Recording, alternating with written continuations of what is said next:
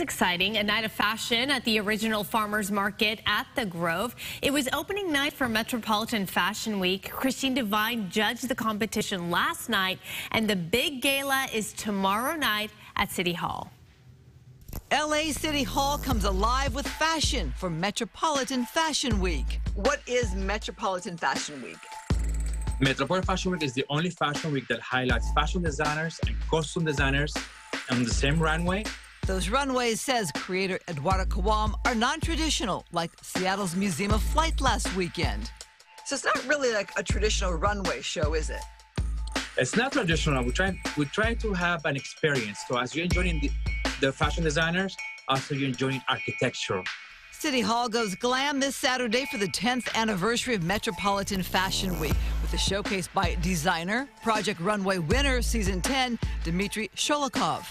I am coming from New York. I'm still finishing up the collection, so it reminds me a little bit of Project Runway because you work until the last second. There's a costume competition. Last year's theme, pop art. Designer Eric Bendaña of Nicaragua won.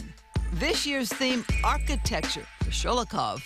My dad is an architect, so it's in my DNA. So whatever I do in fashion, it's very architectural. Kawam is an immigrant success story. I was born in Venezuela. My parents are from the Middle East. My mom is Greek Armenian. My dad's from Syria. He started Metropolitan Fashion Week with just $200 and credits meeting then presidential candidate Barack Obama, who said, "Welcome to the U.S. I hope we're treating you very well, and I will see more people like you."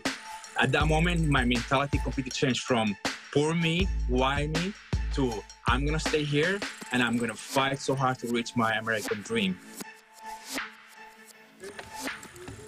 Okay, so the show is in support of Ukraine with funds being raised for refugees, and I'm excited because I get to be one of the models. So I'm going to wear an Armenian fashion designer, Mayor Gregorian Milardi, and Christine's emceeing it. It's going to be a big event, and I can't wait. I don't even know what I'm wearing yet. I've gotten some sketches, but I have no idea what the final product will be. I'm sure you're going to be trying to buy it afterwards. Stay tuned. I don't know if it'll be wearable. You know, it's high fashion. Yeah, I can't wait to see the video. It's always wearable. I love you. We'll share it on Monday. How about that?